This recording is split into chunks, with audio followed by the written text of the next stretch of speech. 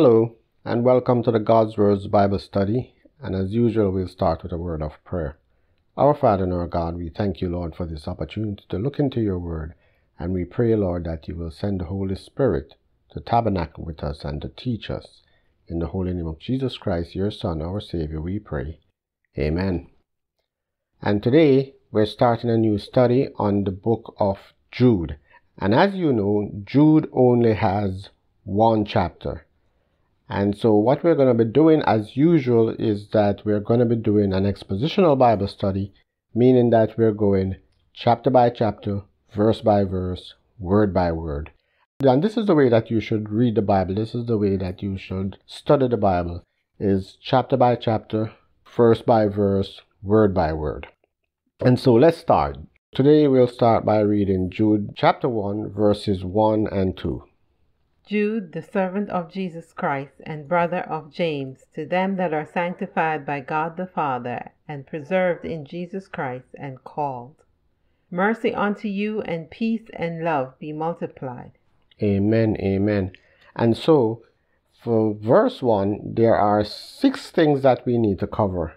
And the 6 things are separated by commas in this first verse. And they are Jude, the servant of Jesus Christ, brother of James, to them that are sanctified by God the Father, preserved in Christ Jesus, and called. And so let's start with Jude, the author of this book. Who was Jude? The brother of James and Jesus Christ. The brother of James and Jesus Christ. Now, I wouldn't say that Jude was the half-brother of Jesus Christ, as most people would say, and this is why. Because when I say that Jude was the half-brother of Jesus, I mean something completely different from what most churches and certainly the Catholics mean when they say that Jude was the half-brother of Jesus Christ.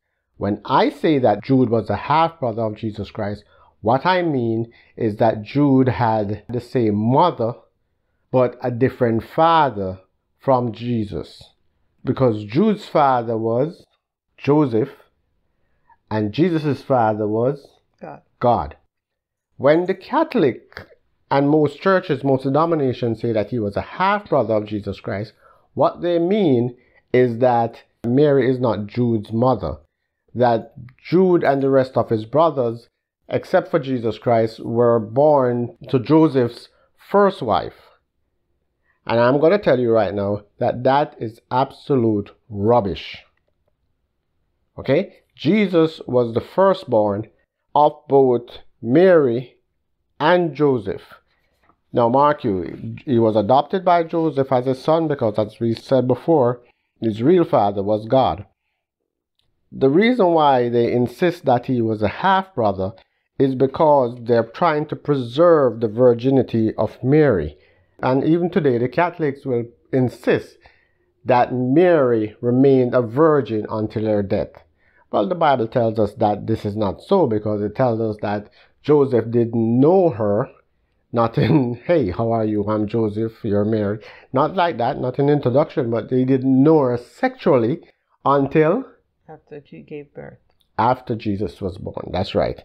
Which in itself meant that she did not remain a virgin, because he knew her after Jesus. Right, and she had many children, Jesus' brothers and sisters, of which Jude is one, and as you said before, James is another. The reason why they try to preserve the virginity of Mary is because, first of all, the Mary in the Catholic Church, the Virgin Mary, is not the Mary in the Bible. That Mary is coming from a long line of goddesses, such as Nimrod's wife, the mother of Tumas, commemorated in the Easter holiday, Diana, Ashtoreth, and all these multiplicity of goddesses, which is the same goddess actually. And so this is who this Virgin Mary in the Catholic Church is. Now, when we think about that Mary in conjunction with the Immaculate Conception, a lot of good Christian people think that the Immaculate Conception had to do with the birth of Jesus Christ. No, it doesn't. The Immaculate Conception is the belief that the Virgin Mary was free of original sin from the moment of her conception. And so that is why they will always point out that Jude and James were the half-brother of Jesus Christ, meaning that they were not Mary's children, because Mary had no children because she remained a virgin until her death. Okay, so I just want to point that out. So Jude is Jesus' younger brother. And if this is true, why does the second point that we're going to look at says that he is the servant of Jesus Christ? He didn't say that he was the brother of Jesus. He said he was the servant of Jesus. And the word servant here is, of course, doulos, which means a slave. Well, it shows that he has accepted Jesus as his Lord. Exactly. Because once he came to a realization of who Jesus was, who Jesus is, he no longer identified him as strongly as a brother as he did as master. The second reason why he's doing this is because you will see, for example, the Bible tells us that Jesus did not baptize. Later on, Paul said that he was not sent to baptize and he only baptized a few people. Here's what's happening with this now. We like to pick sides and draw ranks. And so if someone came along and said that they were baptized by Jesus, then right away we think that they're more chosen, they're higher in their Christian walk than someone who was baptized by Paul or who was baptized by Peter. Which is why, if you remember, when Paul spoke about this, Paul says that, why are you talking about I am of Cephas and I am of Paul and I am of Apollos? Did any of us die for you? And so it is important what he's doing here. He is disassociating as Jesus' brother, because that is not his claim to fame right now. His claim to fame is not biological, it's spiritual. Okay? So he is the servant of Jesus Christ, the slave of Jesus Christ, and he is the brother of James. Now, what James is this? Is this James, the brother of John, those rambunctious pair called the Sons of Thunder? No. No. At this point, John's brother James is already dead. He was the first disciple to be martyred, and he was killed, he was beheaded by King Herod. Sometime after that, James, the brother of Jesus, rose to prominence in the church in Jerusalem, and he's widely regarded as being the leader there. And in fact, when Paul went there during the dispute about whether or not the Gentiles should be circumcised, James, the brother of Jesus, not James the disciple, was the one who presided over that meeting. And so he's saying that he is the brother of that James, the one who presided over the church at Jerusalem. Okay? Turn to our fourth point. To them that are sanctified by God the Father. And if you have been listening to our Bible study, you know that this is one of my pet peeves, that I'm always telling you that sanctification is not the work of a lifetime. Your sanctification and my sanctification has nothing to do with our effort. We are sanctified the moment that God chose us. Set apart. Sanctification, as my wife just indicates, means to be set apart for holy use by God. And so let us quickly look at what sanctification is. And for that, let's go to Romans chapter 15, 15 and 16. Nevertheless, brethren, I have written the more boldly unto you in some sort, as putting you in mind, because of the grace that is given to me of God, that I should be the minister of Jesus Christ to the Gentiles, ministering the gospel of God, that the offering of the Gentiles might be acceptable, being sanctified by the Holy Ghost. So Paul is here saying that the offering of the Gentiles, you and I, are sanctified by the Holy Ghost. You see that? Now let's jump down to Hebrews chapter 10 verse 14, and it says, For by one offering he has perfected forever them that are sanctified. So who is it that has perfected this sanctifying offering? To find the answer for that, let's go up a couple of verses to verses 9 and 10. Then said he, Lo, I come to do thy will, O God. He taketh away the first, that he might establish the second, by the which will we are sanctified through the offering of the body of Jesus Christ once for all.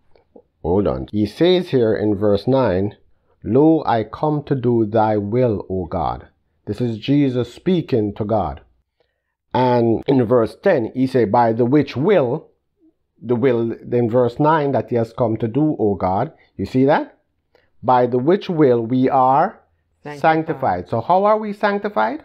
By Jesus Christ. We are sanctified by the will of God through the offering of Jesus Christ. You see that? Okay, so where in this do you see anything that would indicate that sanctification is the work of a lifetime? And I challenge you, you can do a little Google search, you can use your phone and just put in sanctification, sanctify, whatever, and go through and look and see how this word is used in the entire Bible, both Old and New Testament, and you will find that it has nothing to do with work. The closest it comes to telling us that we have to do something, it says that when God sanctifies us, we sanctify ourselves. Remember that? And I explained that what that looks like in practical terms in our everyday life is when a man proposes to a woman. When he goes down on his knee and he said, will you marry me? He is sanctifying her. He is separating her from the other 4 billion women in this world. To himself. To himself. And when she says, I will, she sanctifies herself to him. Okay? It's the exact same thing that is happening. This is why we always compare Christianity to a marriage. Because that's exactly what it is. Verse 10 in the New Living Translation, it says, for God's will was for us to be made holy by the sacrifice of the body of Jesus Christ once for all time. Amen. Amen. Oh, and by the way, I just want to emphasize before we leave this that we are sanctified by God the Father through Jesus Christ. Right. Okay? And we can even go a little bit further and say by the indwelling of the Holy Spirit. Okay. All right? So let's go on to the next section in our verse, and it says, preserved in Jesus Christ. Now, what does it mean, preserved? Kind of relates to what you just said. Jesus said that he's the gate through which we enter into eternal life, through which we come to the Father. And he says for us to abide in him. All of this is indicative of us being preserved in him. Amen, amen. Very good. So what does preserve mean? To keep. To keep, to guard. All right? And so to get a little more light on this, let's go to Isaiah 26 verse 3. And we will see how it is that God keeps us, preserve us in Christ Jesus. Thou wilt keep him in perfect peace, whose mind is stayed on thee, because he trusteth in thee. So how does God keep you? In peace. He keep you in peace when? When you're in Christ.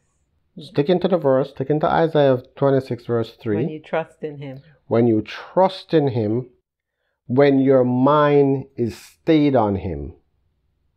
Now, once you see this, that God will keep you in perfect peace, when your mind is stayed on him, when you trust in him, it should immediately remind you of Proverbs 4 verse 23, which says, keep thy heart with all diligence, for out of it are the issues of life. Keep thy heart with all diligence, because out of it are all the issues of life. What it is saying is that you have to guard the avenues of your soul. You have to make sure that you abide in Jesus Christ, that you abide in God, so that you are not distracted, so that you are not drawn away. And when you do this, when your mind is one with God, God will keep you in perfect peace. You will never know peace as long as you are 50% Christian, 75% Christian, 90% Christian, 99% Christian. You will at all. Exactly. You will never know peace because you will always be tethering between two masters, which is why God says that he doesn't delight in an unstable soul. We have to make up our mind, pick a side, and stick with that side. A double-minded. Unless, of course, you make the wrong choice, then God willing, you'll have time to change and to come back to God. And you said that the verse that I was referring to is? James 1:8. A double-minded man is unstable in all his ways. And so we are preserved in Jesus Christ. So all we have to do, folks, Christianity is very, very simple. All we have to do is stick with God and leave all the problems to Him. Charles Stanley always tells us to obey God and leave all the consequences to Him. And when we do that, we will be preserved in Christ Jesus. Because, folks, you don't know how good your God is. Most Christians have no clue on how good God is. If we follow God, God will take care of us. If we put Him first, He will put us first. Okay? All right. Let's move on to the last part of this verse, and it says, preserved in Christ Jesus and called. Now, what does it mean, called? Because we must remember that many are called, but few are chosen. Jesus actually used this phrase in two of His parables. Many are called, but few are chosen. In Matthew 20, verse 16, He uses this phrase. And if you remember, this is the story about the reapers. You remember the master went out at 6 o'clock, at 9 o'clock, at 12 o'clock, at 3 o'clock, and at 5 o'clock. And he brought these guys in to work the field. And he said at that time, many are called, but few are chosen. And later on, in Matthew, 2 chapters later, in Matthew chapter 22, verse 14, he again uses this phrase. And this time he was talking about the wedding feast, on how the master invited all his friends to come to his son's wedding, and they found excuses and didn't go. And so he sent his servant out, and he says, go into the highways and byway, compel anyone who you see to come, so that my house will be full, so that we will have a nice big grand wedding. And both these times Jesus says, many are called, but few are chosen. Because when Jude says here, and called, that Jude is called, he is not talking about this general calling, this general invitation. When you read the Bible, those who are called are actually those who are chosen, answer the call. Right. There are two responses that you can make to the call of God on your life. It's not that you were calling, you said no, or you were calling, you said yes. God calls you, and if you answer the call, if you say yes, then you have answered the call, and now you're one of the called. If God calls you and you reject Him, if you say no, you have rejected the call and you're not one of the called.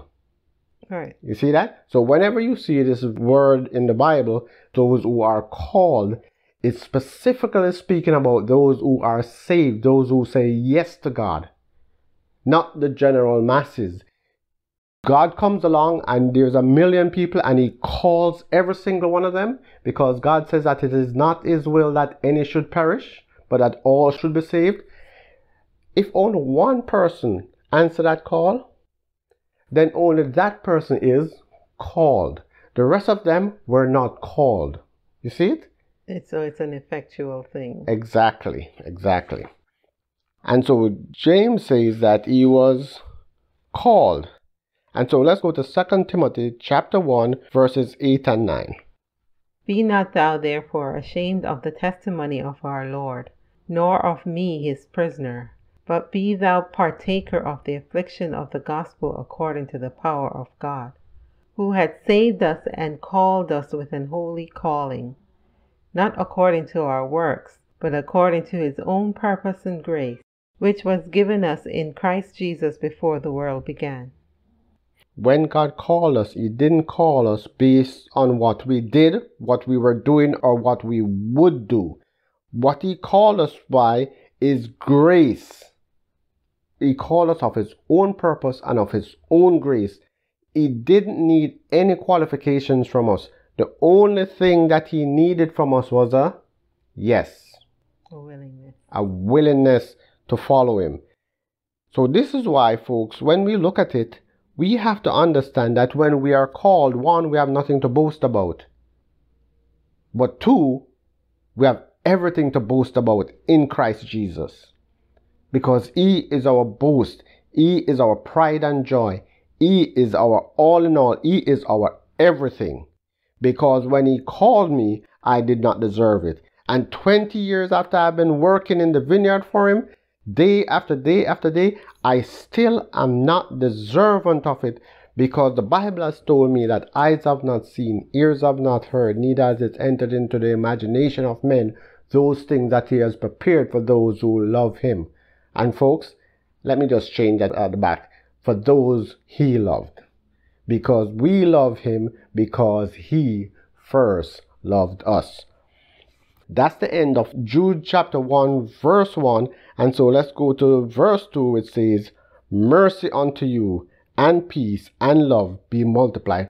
And folks, this is just a general greeting. This is like hello in a letter, or dear at the start of a letter. This is just a salutation. And to see this, let's go to 2 John 1 verse 3.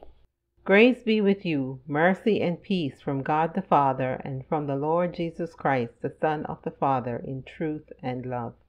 Amen, amen. And so you see, that's how they used to greet each other. Whenever you see someone, you would tell them, grace and peace be unto you, or mercy and peace be unto you. Or as Christ instructed the disciples, whenever you enter into a house, let your peace come upon it. Okay? And so we are always wishing for those around you. You are always extending the grace and the peace of God to all that comes within your circle. But he says one thing here that is a little extra, didn't he? He says, all of these things, mercy, peace, and love, be multiplied. When I see that, my heart flutters, because I know exactly what he's saying. The peace, mercy, and love of God in your life is everything that you could ever want. But we always want it to be multiplied. As Luke chapter 6 verse 38 says, give and it shall be given unto you, good measure, pressed down and shaken together and running over. This is how God wants to give us these virtues, these circumstances in our life. Peace and mercy and grace and truth and love. He wants it to come upon us in abundance. And whenever I see this verse, it always just draw me to Malachi 3 verse 10, where it says, bring ye all the tithe into the storehouse, that there may be meat in mine house, and prove me wherewith, saith the Lord of hosts, if I will not open you the windows of heaven, and pour you out a blessing, that there will not be room enough to receive it. When I say that there will be not room enough to receive it, what God is saying here is that when he blesses you, you won't be able to accommodate it, to absorb all of this into your life. And this is why as Christians we have to learn to share. It's running over. Yeah, because as the song says, it's running over, it's running over. And we have to find someone to share it with. This is why we evangelize. This is why we tell people about the love of God. This is why we tell people about the sacrifice of Jesus Christ, is that the love in my heart is just a running over. That is what God is doing to us. That is how God is blessing us, so that there's copious blessings in our lives that we can't keep our mouth shut. We have to tell someone where the water is. So in conclusion to today's lesson and to this copious blessing that God gives to us, I just want to remind you of the blessing that God gave to Israel when they came across the Jordan River. And as he passed through, he pronounced a blessing on them. And I just want to read the first 6 verses of that blessing for you, so that this will become true in your life. Now listen to this.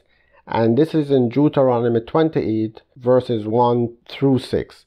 And it says, and it shall come to pass, if thou shalt hearken diligently unto the voice of the Lord thy God, to observe and to do all his commandments which I have commanded thee this day, that the Lord will set thee on high above all the nations of the earth. And all these blessings shall come on thee, and overtake thee, if thou shalt diligently hearken unto the voice of the Lord thy God. Blessed shalt thou be in the city, and blessed shalt thou be in the field. Blessed shall be the fruit of thy body, and the fruit of thy ground, and the fruit of thy cattle, the increase of thy kind, and the flock of thy sheep. Blessed shall be thy basket and thy store. Blessed shalt thou be when thou comest in, and blessed shalt thou be when thou goest out. Folks, what God is saying, he's just going to bless you no matter which way you turn. And I love this part in verse 2 where it says, and all these blessings shall come on thee and overtake thee.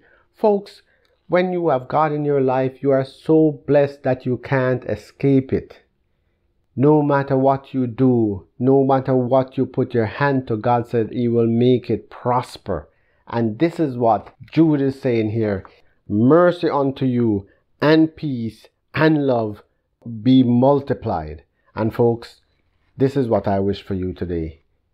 May your life be a picture of mercy and grace and truth and love. And may these things be multiplied in your life and in the life of everyone that you touch. One pastor said that God only works in multiplication, not addition, subtraction. Well, that is true, because all His blessings are exponential. And so, folks, with that, may God bless you and keep you. May He make His face to shine upon you and be gracious unto you. Until we meet again, walk with the King and be a blessing. Goodbye.